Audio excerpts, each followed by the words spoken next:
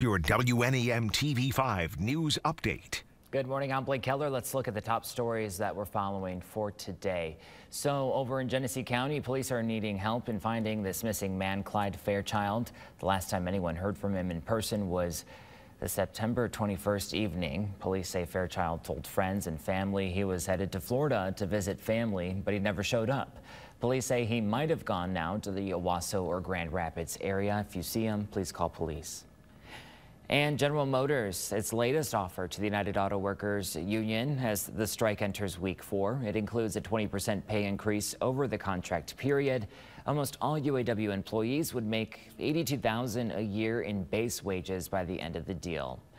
First responders in Saginaw will be honored for their hard work at the fire department's annual award ceremony and open house. It's this morning at 10. You are invited. The award ceremony starts at the fire department headquarters on Federal Avenue.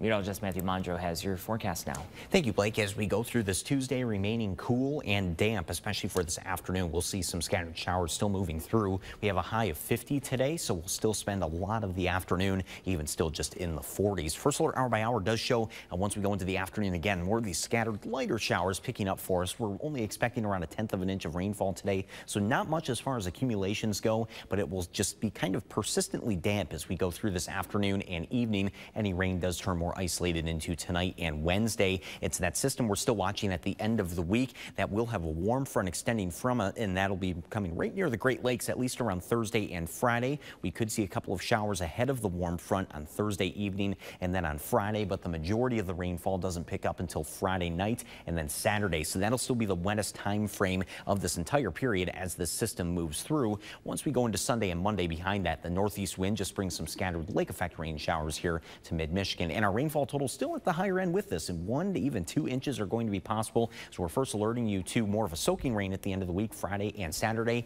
That's as long as that track for that low holds on. If that starts to shift around, then those rain totals will be going up or down accordingly. So we'll keep you updated on that as we go through the rest of the week, but also for the rest of the week, holding on to the middle 50s, so that cooler fall feel that'll be hanging around. Remember to tune into WNEM TV5 on air and online 24/7 for the latest news, weather, and information.